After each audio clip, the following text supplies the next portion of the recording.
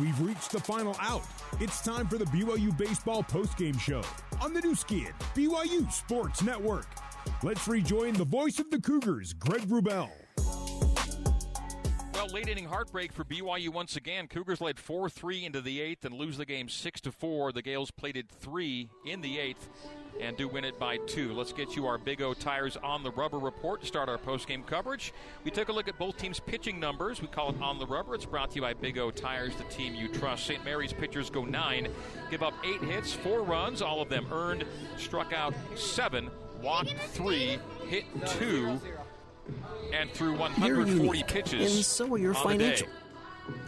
BYU pitchers, they go 9, give up 11 hits, 6 run, 5 earned, 6 walks, 7 strikeouts, 2 hit batsmen, and BYU threw 160 pitches on the day. That's On the Rubber, brought to you by Big O Tires, the team you trust. Final score, St. Mary's 6 and BYU 4. The Cougars' 3 pitchers today were Bryce Robinson, Cutter Clausen, and Peyton Cole. Cole went the final 1 2/3. St. Mary's today using Lynchy for 6, Enyart for 2 2/3, and Riley Lamb gets the final out of the game off the bat of Ryan Sapiti. Those are the 3 pitchers for the Gales. We'll come back with our final stats, Maersk MVP, and get you ready for Game 2 in a moment on the new skin, BYU Sports Network. This is the BYU Baseball Postgame Show. Now, back to the voice of the Cougars, Greg Wrubell. St. Mary's 6 and BYU 4, our final score in Game 1 of 2 today and Game 2 of this 3-game series. Let's get to our Maersk most valuable player today.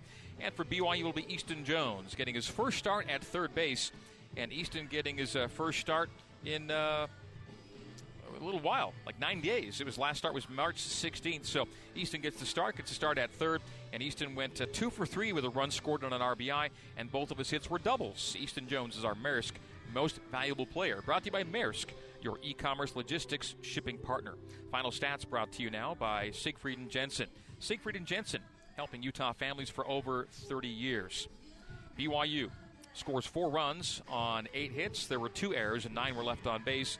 St. Mary's 6 runs on 11 hits, no errors, and 14 left on base. So in the series, games 1 and 2, BYU's committed 5 errors, and St. Mary's has been clean defensively, no errors for the Gales. Winning pitcher today is Adam Enyart. He goes to 2-0. Riley Lamb gets his first save of the season. The Gales get their 5th save of the year. And the loser for BYU is Cutter Clausen. He falls to 1-2. Those are your stats, and that's your wrap-up for Game 1, 6-4 Gales. That is our final score. We're going to conclude our broadcast for the time being, take a break of roughly 25-30 minutes, and come back for Game 2 on the BYU radio app only. So we're going to leave the FM signal at 107.9 and come back on the BYU radio app and BYUradio.org in roughly 30 minutes. St. Mary's 6 and BYU 4, our final score in Game 1 of 2 today here at Miller Park. We'll come back with the second in about a half hour on the new skin, BYU Sports Network. You've been listening to live coverage of BYU Baseball on the new skin, BYU Sports Network. BYU Baseball is a production of BYU Athletics in association with BYU Broadcasting. Special thanks to BYU President Kevin Worthen, Vice President Keith Vorking, Athletic Director Tom Holmo, and Associate Athletic Director for Corporate Sponsorships, Casey Stauffer. BYU Cougars Baseball is an exclusive presentation of the new skin, BYU Sports Network.